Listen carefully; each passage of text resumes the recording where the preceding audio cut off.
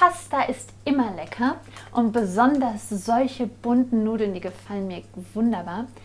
Ich möchte euch heute zeigen, wie man die ganz leicht super verfeinern kann.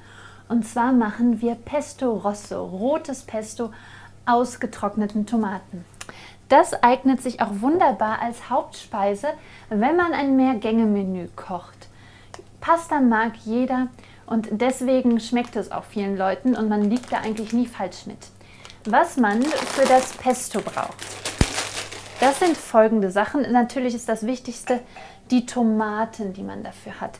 Ich habe einmal Tomatenmark und getrocknete Tomaten in Öl. Das Tomatenmark ist ein ganz besonderes. Das ist nämlich ausschließlich aus italienischen Tomaten hergestellt und es wird bei Mutti in Parma seit über 100 Jahren in einem besonders schonenden Verfahren hergestellt und schmeckt so besonders fruchtig. Deswegen nehme ich das gefällt mir besonders gut, denn herkömmliches Tomatenmark, das schmeckt manchmal etwas ranzig. Da müsst ihr euch wirklich durchprobieren. Das hier ist echt ein super Tipp. Und das Wichtigste, die getrockneten Tomaten. Das hier sind aromatische Cocktailtomaten, die halb getrocknet eingelegt wurden in Olivenöl mit etwas Salz. Und so kommt die Frische dieser mediterranen Früchte besonders raus, weil sie eben nicht ganz getrocknet sind. Das wird sich auch für das Pesto super eignen, weil es dann noch frischer schmeckt. Und was wir noch brauchen, sind natürlich wie immer Salz und Pfeffer. Gutes Olivenöl, weil das Öl den Geschmack maßgeblich mitbestimmt. Das hier ist eins meiner liebsten Öle. Ansonsten Pinienkerne gehören auch in jedes Pesto hinein. Parmesan und ganz viel Frisches.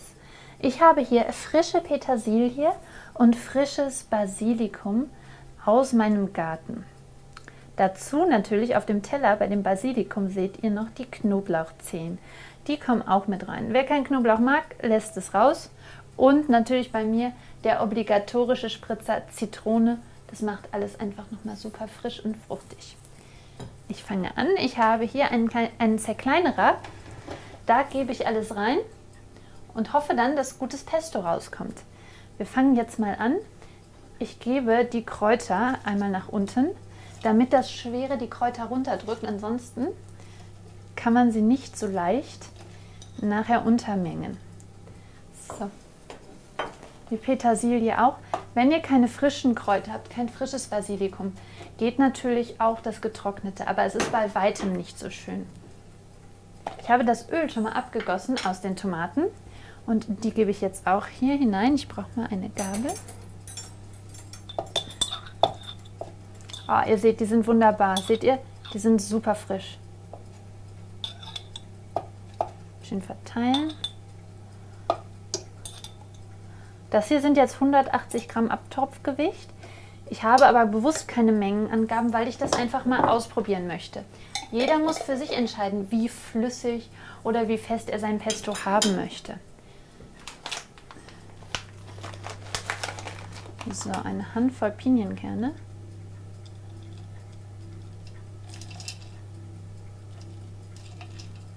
So. Ich weiß nicht, vielleicht kommt später noch mehr hinzu.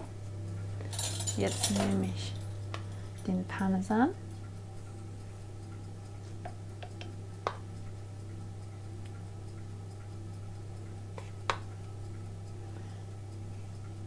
Ich mache das erstmal mit ein bisschen Parmesan und ein bisschen Pinienkern. Ich möchte das ausprobieren, wie die Konsistenz wird.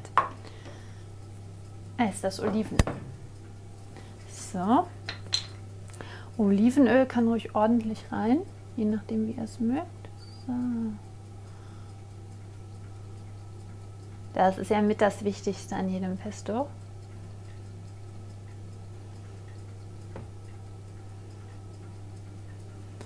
Wir schauen nachher mal, wie sich das so entwickelt.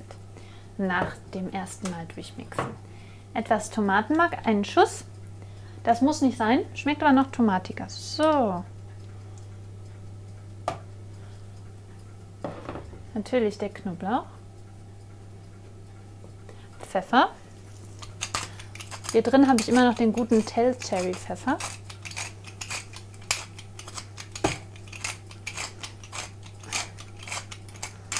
Pfeffern und Salz, das mache ich auch nachher nochmal. Jetzt gebe ich noch ein bisschen Salz hinzu. So. Oh, jetzt habe ich Fett an den Händen, das kriege ich das gar nicht so gut auf. So. So. Etwas Salz, das hebt den Geschmack. Muss man auch gut verteilen.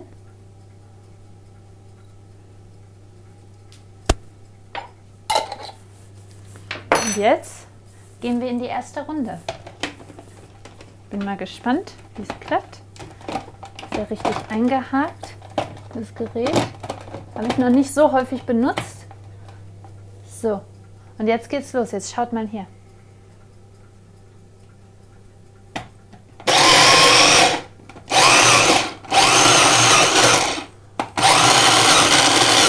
Unser Pesto ist im Entstehen. Jetzt schauen wir mal, wie es aussieht. Ich finde, es sieht wunderbar aus. Es sieht perfekt aus. Pinienkerne sind noch ganz geblieben. Ein bisschen muss es noch, würde ich sagen. Was meint ihr? Was meint ihr? Ist das gut so? Ich probiere es mal. Den ganzen nehmen wir hier vom Deckel.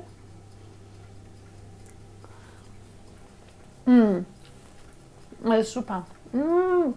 Es ist so lecker. Es ist perfekt. Nur noch der Spritzer Zitrone.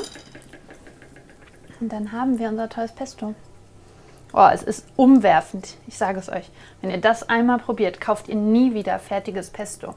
Denn in fertigem Pesto, jetzt muss ich noch einmal mischen, sind auch ganz viele Zusatzstoffe und Konservierungsstoffe. Das ist nicht lecker.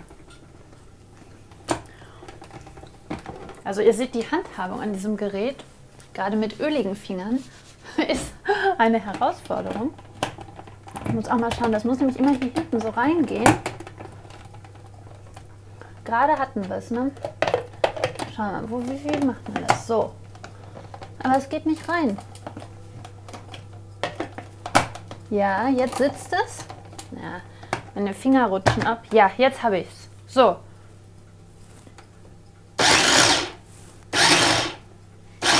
Es funktioniert, ich bin stolz.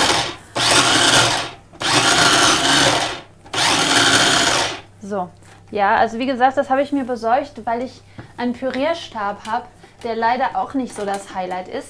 Deswegen habe ich gedacht, wenn ich Pestos mache, eignet sich das hier super. Weil mit diesem Pürierstab, der hackt überhaupt nichts. Und deswegen habe ich das hier. Also es wird schon super klein und es wird super und ihr könnt es euch anschauen.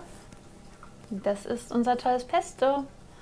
Und das kommt gleich auf die Nudeln, aber vorher stelle ich es noch in den Kühlschrank, damit es richtig durchzieht, weil die Zutaten brauchen eine Zeit, bis die richtig das Aroma freigeben und das Ganze richtig gemischt wird. Ich lasse es stehen, das hält sich ein paar Tage und ich glaube, es schmeckt sogar noch besser, wenn es nachher gestanden ist. Und dann zeige ich euch, wie es auf den Nudeln aussieht. So, das Pesto ist jetzt richtig schön durchgezogen. Ich habe mir das in ein separates Glas gefüllt. Ihr könnt es noch mal sehen, es ist wunderbar. Und es schmeckt hervorragend. Jetzt koche ich die Pasta. Ich habe schon mal Wasser im Wasserkocher vorgeheizt. So. Ich soll dir ein sprudelndes Wasser.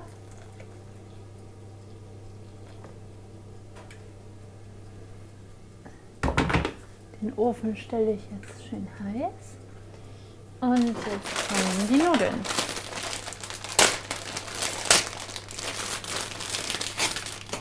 Die sind einfach total toll, weil die so schön bunt sind. Das macht richtig Freude auf dem Teller, finde ich, wenn man so schöne bunte Pasta hat.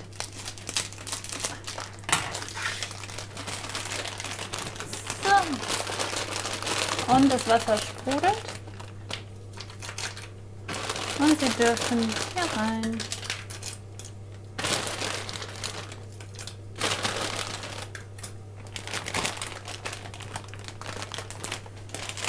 Jetzt gebe ich noch etwas Salz dazu ins Nudelwasser. Das hebt den Geschmack. Und jetzt werden sie für 4 Minuten kochen und dann garnieren wir das Ganze. So, die Nudeln sind auf dem Teller. Schaut mal, wie schön bunt das aussieht. Das ist wirklich was ganz, ganz Besonderes. Und jetzt werde ich das Pesto hinzugeben. Aus dem Glas. So. Schön auf die Mitte drauf. Das Unterheben kann man dem Gast überlassen oder es selber machen. Ich überlasse es dem Gast. Ich gebe noch etwas frische Zitrone hinzu. Ein frischer Spritzer. So. Pfeffer drauf. Pfeffer tue ich noch drauf. Das ist immer besonders wichtig. Frischer Pfeffer, es gibt nochmal ein ganz besonderes Aroma. So. Und jetzt kommt sofort der Parmesan.